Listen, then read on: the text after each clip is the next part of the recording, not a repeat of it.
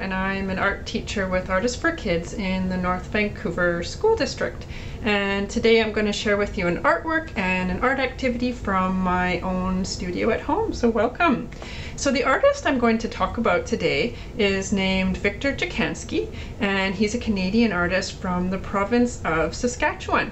And he creates sculptures mostly using bronze and clay. And in his art, he represents his life on the prairies. So he shows everything from fruits and vegetables and gardening tools like shovels to outhouses and even Volkswagen vans. And as you shall see, he brings a real sense of humor and playfulness to the artwork that he creates.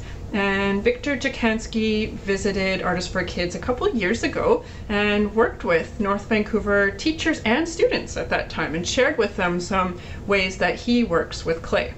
So the artwork that I'm going to share with you today by Victor Cicansky is about the process of canning and preserving food in jars like this one. This is a mason jar. So when you can food, you can preserve or save everything from fruit and vegetables to jams, different kinds of sauces, and when things are canned, they last for a really long time, even years. And so in the artwork that I'm going to share with you today, Victor Cicansky, he represents a jar of canned fish. So this artwork is really about a part of life that's maybe kind of boring, preserving and saving food, but as you shall see, Victor Cicansky shows this in a pretty playful way. So I'm going to share with you today a drawing activity that's inspired by this sculpture.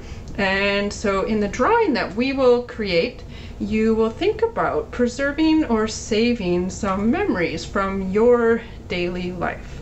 So the materials that you will need for this activity include a white piece of paper. I'm going to be using a thicker white piece of paper that is 11 inches by 14 inches in size.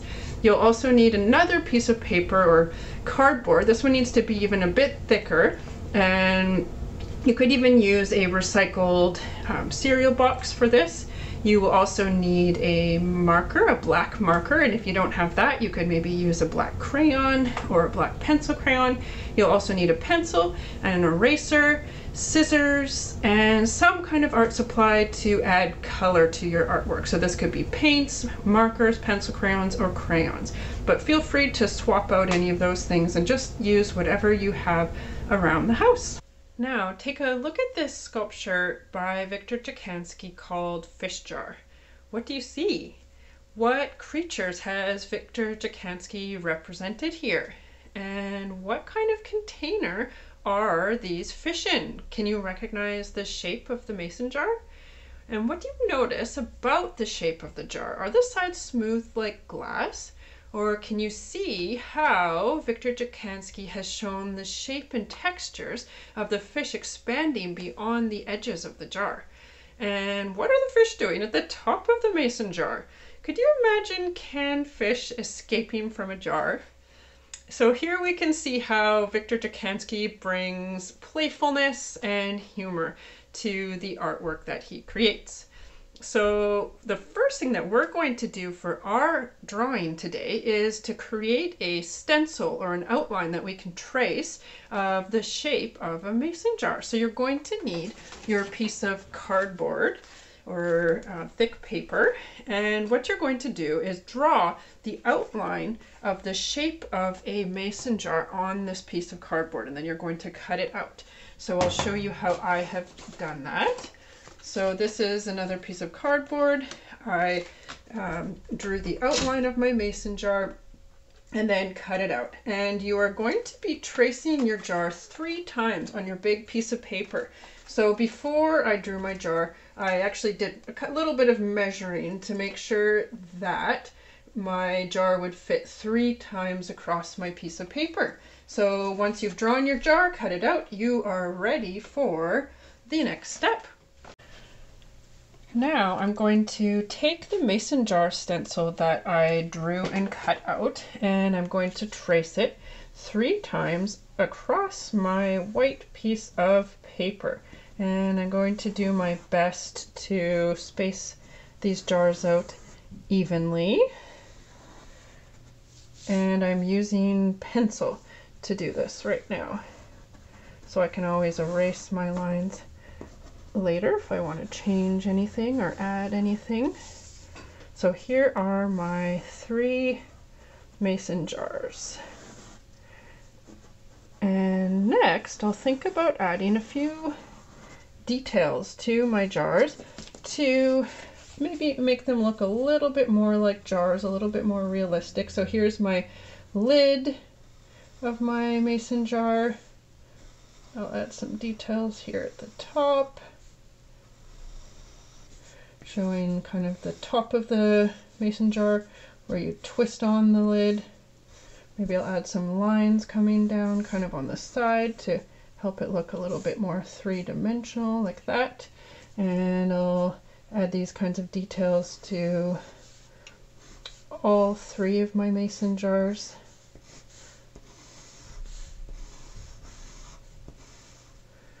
But each will look a little bit different. And last one, here's my lid.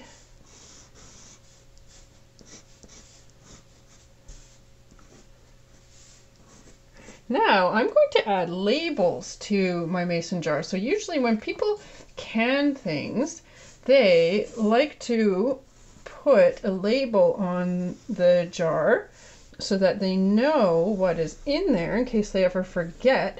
And they usually put the year, the date that they canned the thing so that they remember in the future what was in there, and they make sure they eat it before it goes bad.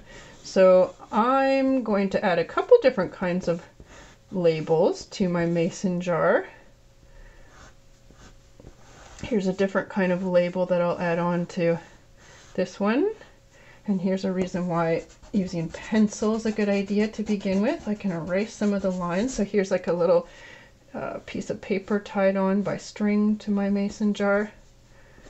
Can fix up some of those lines later, and I will do another smaller label on this one.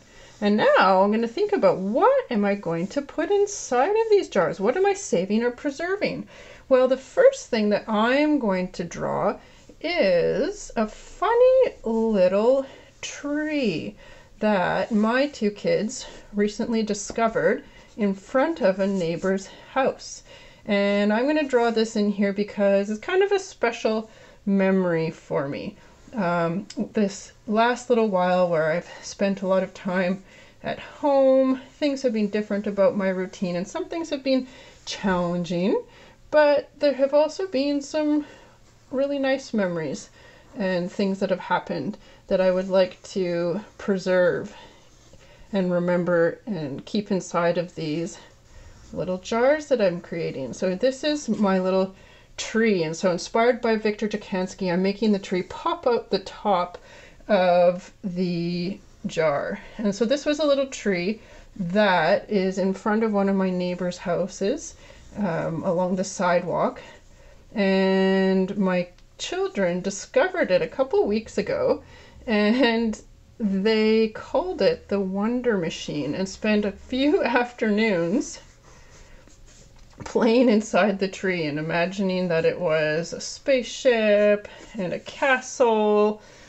And so it was a really nice memory for me, sitting in the sun and watching my kids play in what they called the Wonder Machine. And it's a really weird and funny little tree. It's quite short and it has these weird kind of curving branches, and my kids liked it because they could sit on the branches and kind of bounce up and down on it. So as you can see, I have made my Wonder Machine, my tree, pop right out the top of the jar and out the sides of the jar, like how Victor Cicansky made the shape of his fish come right out of the sides of his jar. So here's a rough drawing of my tree, and I'm also going to label this jar. I'm going to call it the Wonder Machine. So when I look back at this drawing, I'll know what I saved in here, and I'll put April 2020, the month and the year. So once I have drawn something in each of my jars and I've written on my labels what they are, I'm going to take a black marker, and if you don't have a marker you could use a black pencil crayon or a black crayon, something that will give you a nice dark line, and you can then draw over top of your pencil lines to help them to really stand out.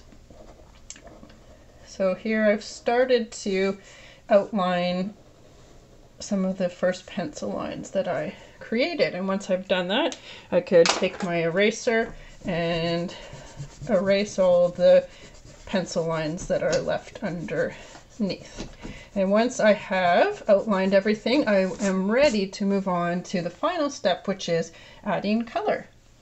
So here you can see I have finished my artwork. I have finished drawing objects in my other two jars. In this one here, I added some drawings of beach rocks that I collected with my children over spring break. We found some red and green rocks on the beach, and so I labeled this Red and Green Beach Rocks March 2020. And in this jar I drew a blue ball of yarn because over the last weeks I've been working hard on knitting a blue toque, and I've really enjoyed sitting in the sun and quietly knitting at times. So I called this jar Blue Toque April 2020, and again inspired by Victor Cicansky, I made my yarn pop out the top of my jar and come out the side. And so I used paint to add color to my artwork. What memories or stories do you want to preserve in your 3 jars? And what objects will you draw in your jars to represent these stories? Creating this artwork has really helped me to think about some of the things in my life that I feel really grateful for right now. So that includes my family and the neighborhood that I live in. And it's also helped me to think about how I can share some of the stories from my life in the past couple of weeks. So once you've finished your artwork, you could give some thought to how you share the finished piece.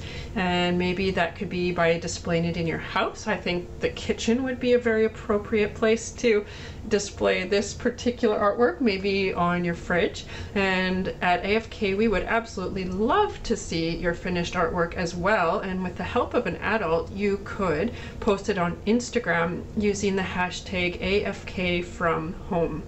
Thank you so much for joining me today, and please do check back in the coming weeks for more videos from AFK.